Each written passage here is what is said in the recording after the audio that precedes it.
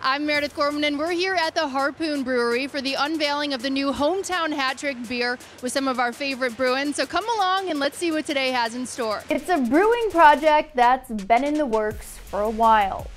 Matt Grzelcyk, Charlie Coyle, and Chris Wagner worked with Harpoon to create the limited edition Hometown Hat Trick beer. It's the third collaboration between Harpoon Brewery and the Bruins.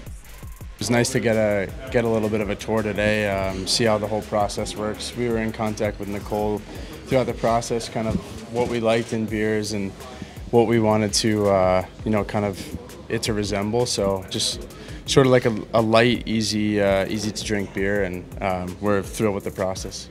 Beers got great reviews last year. I converted all my buddies who like to drink, and they converted to these and loved them, and this is definitely a step up this year. So we keep improving every year, and the final product here is great. Every case of the Hometown Hat Trick will have a portion of its proceeds donated to the Corey C. Griffin Foundation, which financially supports underprivileged youth and those with medical challenges in Boston. You can buy the beer at TD Garden, Harpoon's Brew Hall, and anywhere in New England where Harpoon beer is sold.